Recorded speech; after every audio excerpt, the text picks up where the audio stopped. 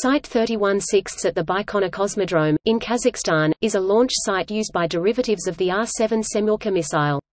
From 2011 onwards, it was supposed to be the launch site for manned Soyuz missions to the International Space Station, when launches switched from the Soyuz FG carrier rocket to the Soyuz 2, which was unable to use the launch pad at Site 1/5.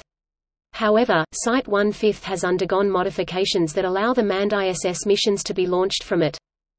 Only few manned missions to the International Space Station are launched from Site 31/6, Soyuz TMA-06M, Soyuz TMA-15M, Soyuz MS-02, when Site 1/5 is unavailable.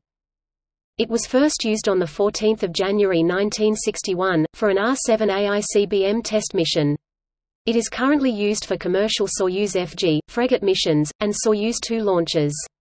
In the 1970s and early 1980s, several manned missions were launched from the site.